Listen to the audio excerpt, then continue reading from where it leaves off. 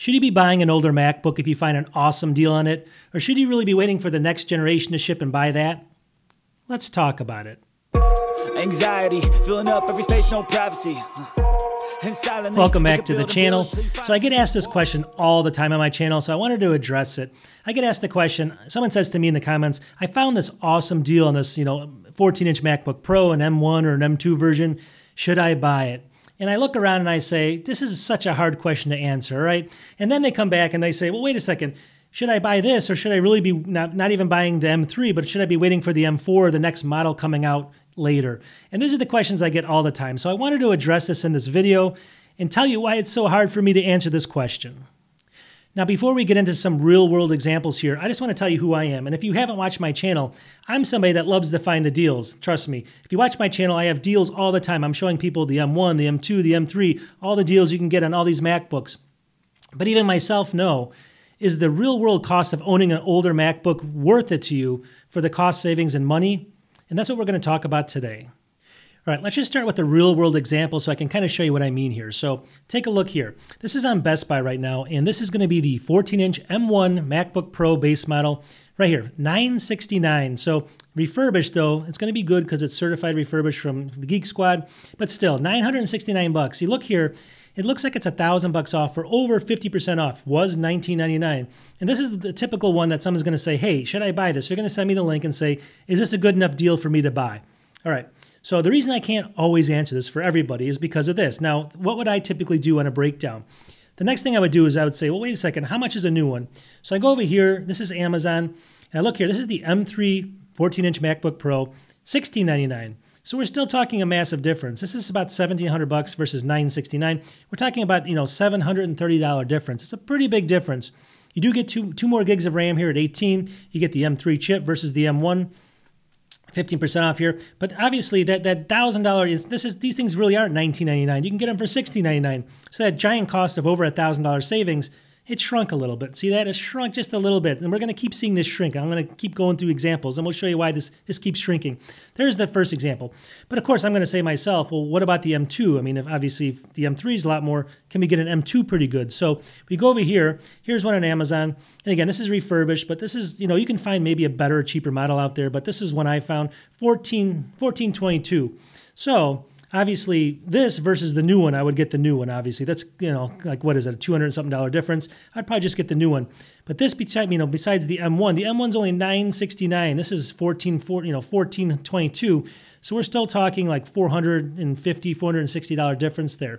And that's what we have to kind of consider. So obviously, we see that, the price is shrinking and stuff, but I would still, there's an outlier here, and the outlier is the M1. So on paper, it looks like a good deal to me, but I'm reluctant to say go ahead and buy it, right?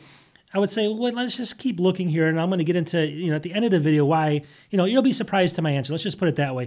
You're going to be very surprised in how I answer this, but let's just kind of take a step back and put this on the back burner for now, this example, and let's just show you another example. All right, there's other cases where you're not going to be getting into such a wide gap on the pricing. So take a look here. So this is on Amazon. This is going to be an Apple 2000. This is an M2 MacBook Air base model, 13-inch base model, $799. So someone says to me, is that a great deal? Should I pick this up? The M3's out. There's an M1. Again, we go through the same thing here, but this is going to be a lot tighter. So $800 or lower, that's a very attractive price for a MacBook of any type, even if it's new like this. It's awesome, right? But so we go there and I say, well, let's just take a look. So what is the new one cost? And we look over here. Geez, it's not $1,099. It's actually $849. So 23% off right now.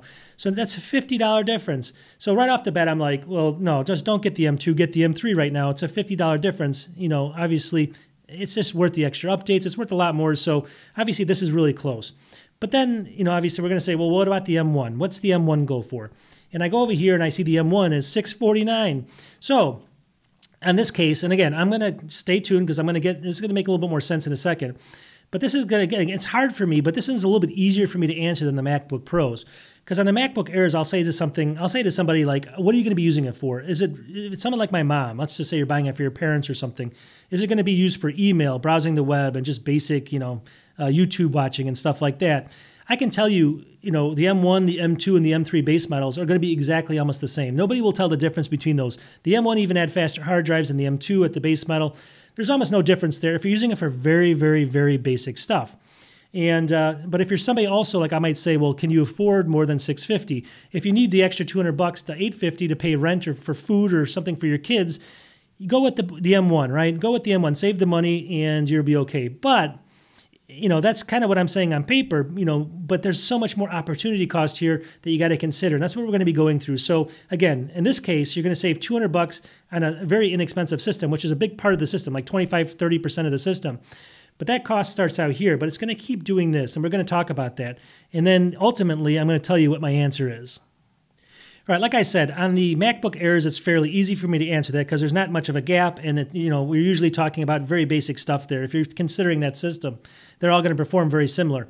But when you're somebody that wants to, a MacBook Pro, especially ones that can go up to $2,000, $3,000, $4,000, and you ask me these questions, it's very difficult for me to answer because I have no idea what you're doing, right? So for instance, let's say, first of all, if you want a MacBook Pro, you're a person that knows you need a MacBook Pro. You're almost never going to go ahead and say, I'm just going to buy the MacBook Pro for $2,000 when I can buy a MacBook Air for $900. I'm not that, most people aren't that stupid. There's got to be a reason why you need it. So that's number one. So you break it down.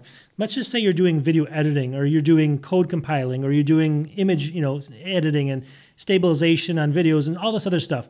If you're somebody like me, for example, I'm going to break it down. I'm going to say, well, listen, I do about 100 to 120 videos a year. That's a lot of videos. If I can only, save just a little bit of time, this is going to make a big difference, in my decision process. So the M3 chip is about 40% faster than the M1, or maybe even a little bit more. And a lot of tasks, that's going to make no difference at all. If you're doing, again, basic stuff, or if you're doing stuff that doesn't really require all that horsepower, it's not really eating most of your CPU, the M1 and the M3 is no different. Really, on paper, it is, but in real life, it's not going to make big of a difference to you, and the cost savings might be worth it. But for somebody like me that uses, does all these videos, and I know I'm going to save even 10 minutes of video, over 120, we're talking, what is that? A lot of minutes, let's put it that way. I think I calculated out to like 15 to 16 hours of time or something a year, and that's just one task I'm saving it on. And that time, if my time's worth 30 or 40 bucks an hour, the cost, the difference was here, right? And I was just showing you that before, but now it's gone like this, and now it's really, really close here, and that cost isn't even done yet. And we'll talk about some other things that are going to kind of creep in here, but right off the bat, just that little bit of time is already costing me all that money. So for someone like me, I would say go with the M3, but for somebody that does completely different things and they don't do any video editing and stuff that requires high CPU usage, you'd probably want to go with the M1 in that case and save the $750.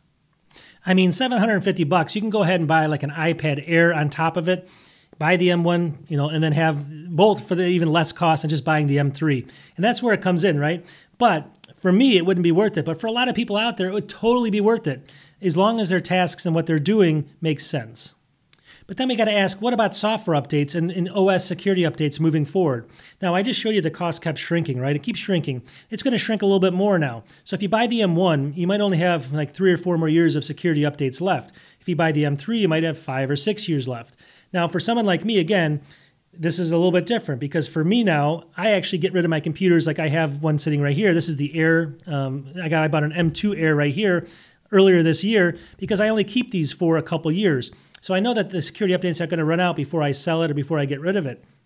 For other people that hang on to these things for like 8 years, you're definitely going to want to go with the newer version, or at least consider that, because if the security updates go away really quickly for you, it could be a problem. But for the person only keeping the M1 for maybe 3 or 4 more years and then getting rid of it, you don't even have to think about that, because it's not your problem at that point, and it's just going to be fine. So that's another equation, and why that thing just keeps shrinking.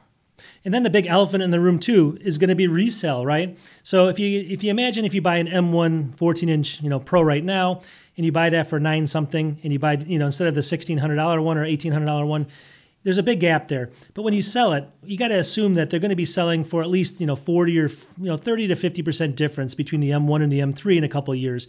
So all that money is going to come back to you.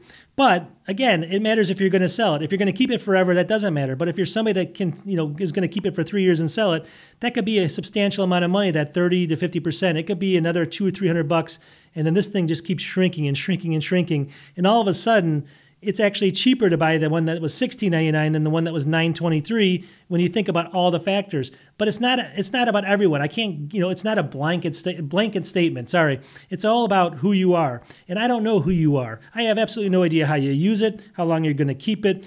if you're going to resell it, if you're not going to resell it, what you do on it. Is it video editing, or is it just searching for emails? Or maybe it's something that you need a lot of power, but not a lot of disk, or a lot of disks, as far as speed, but not a lot of CPU. These are all different things that really is what the consideration comes down to. So at the end of the day, it's impossible for me to tell you it's a good deal, because it's only going to be a good deal if if the cost of it is less to you than it would be if you just bought the other one. And I have no idea. So I don't want people to think I'm rude by saying sometimes I have no idea, it looks like a good deal, because people sometimes listen to me and then they buy something and they're like, I don't know. I don't know if I made the right choice. Well, I don't know either. So that's the bottom line. But the next one, actually, the question after this is, a lot of people ask me, hey, should I buy, just wait for the next model, right? We're really getting close to the next model. Should I buy it? This one's actually a lot easier for me to answer, because I always say, do you need it for work or school right now? Do you need a computer right now? And if they say yes, I say, well, then buy the M3 right now, buy the newest, buy the best and the best cost, but buy the best model you can get right now, and don't worry about the future ones. Apple and all companies, they want to market to you. They want you always worrying about the next one coming out. Are you up with the Joneses? Do you need that next version? To be honest, there's not going to be that much of a difference. A couple things here and there, yes, but if you need a computer now, definitely buy it now, and don't worry about it. Get on a cycle every 2 to 3, 4, or 5 years, or whatever it is, and just buy on that cycle, and then it gets out of your head that you're missing something. I hate to tell you, you're going to be missing something every single year, because they come out with a new version every year. You're never going to buy it at the right time. You're always going to think, hey, I made a mistake. But don't. Buy it right now if you need it. Now, if you can wait, and you have absolutely no reason, like you have an M2, you have a computer here, don't buy it. Wait for the next one, see what it's like, and then actually wait for the sales, because when you buy it in the first couple of days, there's no sales. Wait a couple months, buy it for a sale, save a couple $100. And that's kind of my advice to you.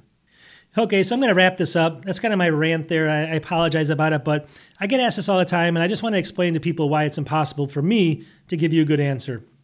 I'll show you all these deals in all my videos. Check out my channel. I have deals coming in all the time. But don't always take my advice. You got to go out and do your own research for who you are, because I'm totally different than you. I have a channel. Me buying an older system, I can actually make a video on it. You can't. You got to use it. So we're two completely different people, and we have two completely different kind of choices as far as which way we're going to go. And I just wanted to kind of lay that out, that, just my recommendations on stuff like that doesn't mean it's right for you. So we'll talk to you guys in the next one. And I hope you guys like these kind of weird rant content videos, because I just look for new content to make, and I enjoy doing it. So we'll talk to you in the next one. Peace.